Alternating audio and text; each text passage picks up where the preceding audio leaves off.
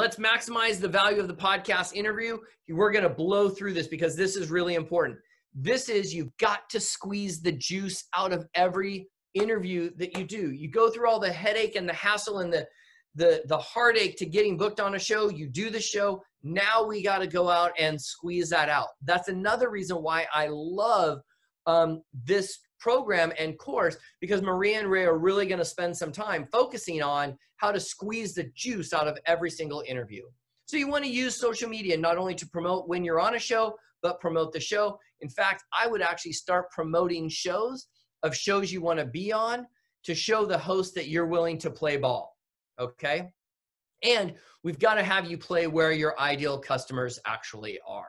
We threw together some things you could do. You could add a transcript and post the complete web version, video version, and written version on your website as a blog. You put a button or a banner on your site that says you've been interviewed by a specific expert. You could write a blog post talking about what you said in the interview, kind of an outside inward approach.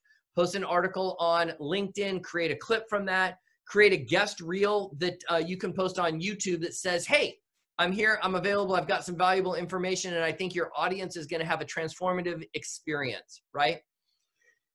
When you do your media page, all of those different podcasts should go right on there, because remember what I said earlier, a lot of these podcasters are friends with each other. So if they see that you were a podcast on Opportunity-thon and they know the promoter of Opportunity-thon, they may invite you to be on their show just simply based on their connection point, right?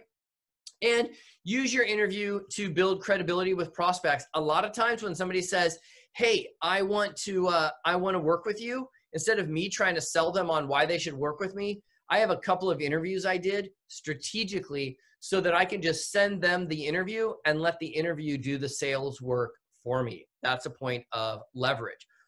So we talked a little bit about this. Promo the shows that you're on. Once you have a date and time of the broadcast, share the link with your followers, your email list. It adds value. Post it all over your social media.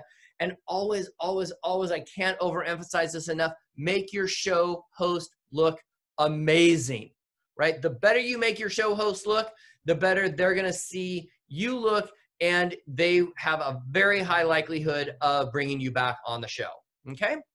You can notify your email list every time you do a new interview.